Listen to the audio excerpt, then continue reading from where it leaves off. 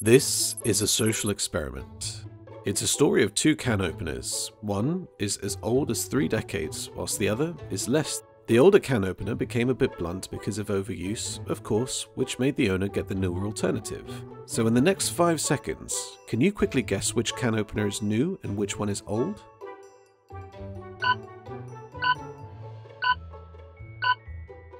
Okay, let me save you from the dilemma. The rusty one on the right is the new can opener that was bought less than 3 years ago. These two apparatuses were kept in the same kitchen cabinet and were used by the same people. But hell no, as you can see, this new opener has lost its sharpness, aesthetics, and good performance. The old one still does the job much better. So yeah, I would go ahead and throw this more expensive and newer opener into the bin because its watch has ended. Oh, end of experiment. Okay, this example might look somehow petty and insignificant, but this is the reality we currently live in, and it goes far beyond kitchen stuff. I could say the same for garden tools, fashions, furniture, cars, and so much more. The list is practically endless. See, the truth is that it's becoming increasingly difficult to find long-lasting, high-quality products again. And yes, you're not going crazy. It's no coincidence that you think everything we buy now is trash. Absolute nonsense. You're right, we're right, and literally everyone can see it. Wait a minute. Why do you think your mobile phone suddenly breaks down and stops working just a few months after you buy it? Why is the warranty period gradually getting shorter? These things are not coincidences, I promise you. It's far beyond what catches the eye. But to be honest, this is very ironic. Technology is progressing, which means that manufacturing processes should become cheaper, safer, faster, and more accurate. So what is happening? And more importantly, why is it happening? Why is the quality of goods produced nowadays worse than what we had years ago, despite industrial equipment and technology becoming more advanced daily? They're expensive, but of terrible quality. What is happening? Listen, the answer is planned obsolescence. And to put this into perspective of how deep this has eaten into us, it's become a common business model among several manufacturers. Yeah, it is precisely what you're thinking. For almost a century, manufacturing companies have intentionally designed products to fail so they can produce and sell more, and more, and more, basically ensuring the buying cycle never ends. In the simplest terms, planned obsolescence is a manufacturing strategy that involves designing products to have a limited lifespan, creating a constant demand for better and newer versions of the same products, and leading to more profits for the manufacturer. See it this way, if things are made too good and durable, then people won't buy a new one for a very long time, sometimes never. Now ask yourself, how would these manufacturers profit in the long run? No one loves a one-time customer, right? So yes, it applies here too. Let's put this into perspective. Imagine a manufacturer producing 5 million units of item X per year, and up to 50 million people want to buy this item. It means in 10 years, everyone who wanted to buy item X would have gotten it, and if X had excellent quality and lasts for about 40 years, it means there would be no demand for the product until the next 40 years. Now let's look at things on the flip side. If the manufacturer lowers the quality of X to 10 years, do you know what that means? Before everyone who needs the product gets it, people who got it first would have been in the market looking to buy again. Now imagine if X had been so crappy that it could only last 5 years. What about 3? Perhaps even 2 years? 6 months?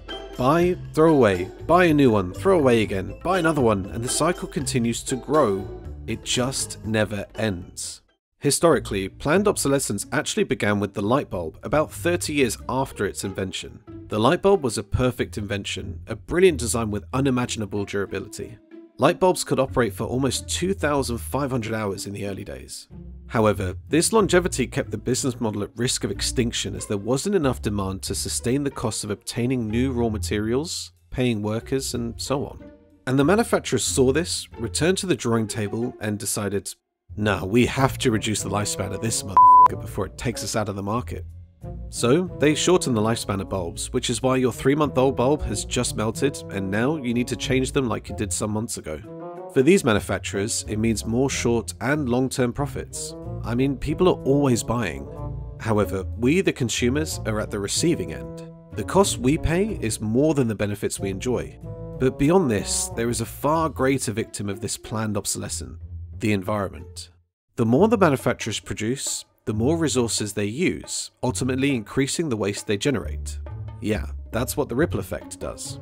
Now, there are two main types of planned obsolescence: the programmed obsolescence and the perceived obsolescence. Have you ever tried to update your smartphone and it says the new version is no longer compatible with your device and the only solution is to buy a replacement? Well, that right there is what we call programmed obsolescence. It's basically the manufacturer's way to force their consumers to purchase new products and abandon the ones they're currently using. These guys rarely have control over their hardware. So in this case, their primary focus is the software, where they already included built-in obsolescence. Your smartphone, for example, works very well. You can send text messages, make calls, and explore various applications without any hindrances.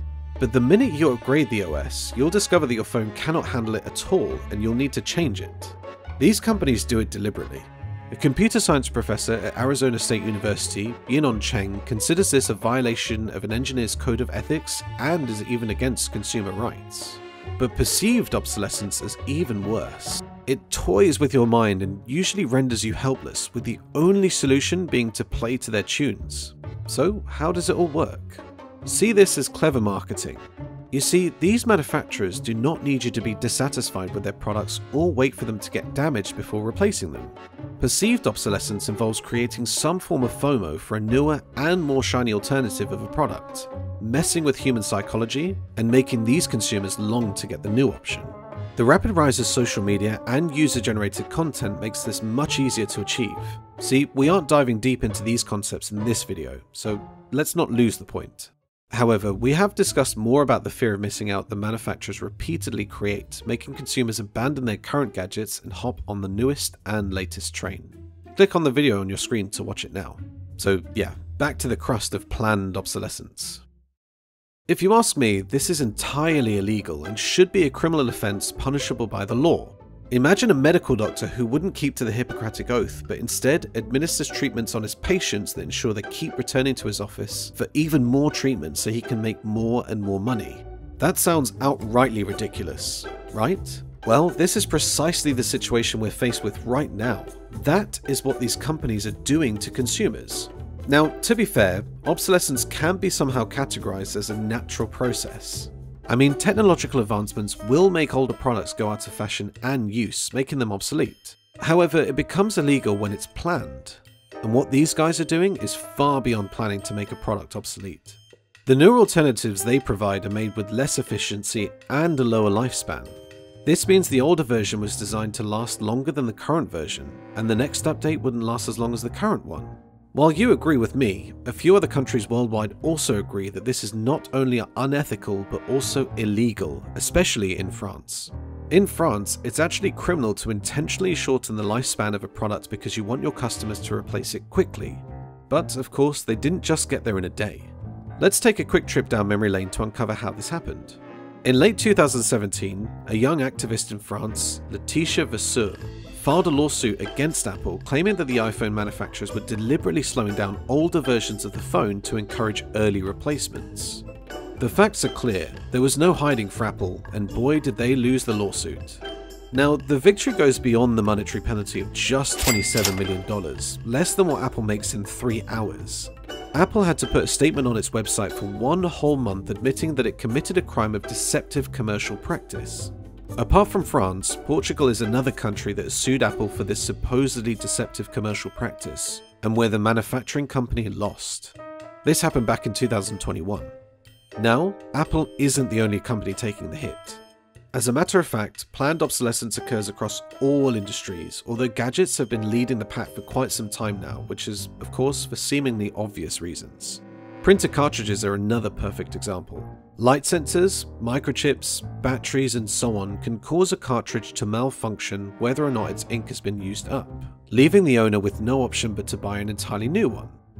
Is there any reason for this? I bet no one knows. Or do you? Beyond the cost of implications on customers, just like the other examples of planned obsolescence, this is also wasteful.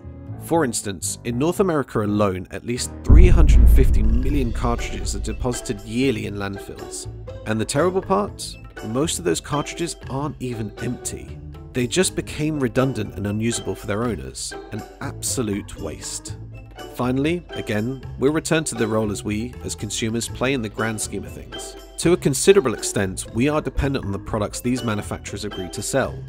However, at the same time, most of these guys no longer sell any tools, components, or diagnostics, which makes it very difficult to fix.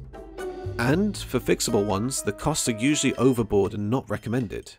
And beyond tech-based products, this concept applies across the board, including in fashion. You'll probably be shocked to learn how many items you own that you can actually repair when they get damaged. And yes, they would get damaged soon, sooner than you expect. But then again, you don't have to feel bad about participating in the system because, honestly, most of these aspects are actually beyond our control. Like several other people, we've been somewhat conditioned to think and act like it. And there is very little to what we can do about it, of course, apart from fighting for the right to repair, a petition actually making rounds recently. On the flip side, undoubtedly, we are not completely vulnerable to planned obsolescence. So how exactly can we fight and ultimately protect ourselves against this criminal act as consumers? See, first, we need to start consuming more responsibly. Do not buy what you don't need at the moment. Understandably, this might be somewhat tough because of the fear of inflation and price increases. But you might also want to think that this is a FOMO created by manufacturers so that you can buy them quickly and lose them even more rapidly. Being a responsible consumer also helps to extend the useful life of our products. Religiously embrace a maintenance culture and you can be one leg out of the muddy waters. Secondly, try not to discard anything you can reuse or repair. Regardless of how terrible a product may be designed, repair might be feasible. You might just need to look in the right places. Recycling exists for a reason too, and practically all elements of an item can be recycled. So yeah, it's a win-win situation, especially for the environment that we're saving from avoidable waste. France and Portugal, as I mentioned earlier, have labelled planned obsolescence as a crime. Germany has also followed suit, recently introducing a new law that requires all cell phones to last at least 7 years. More and more countries and their citizens are also joining forces to ensure product durability and save us from the hands of these manufacturers who are only driven by their pockets and their pockets alone. Ultimately, we hope these reforms and approaches help us achieve the fundamentals of changing how we design, produce, and even consume these products. But the big question is this actually achievable?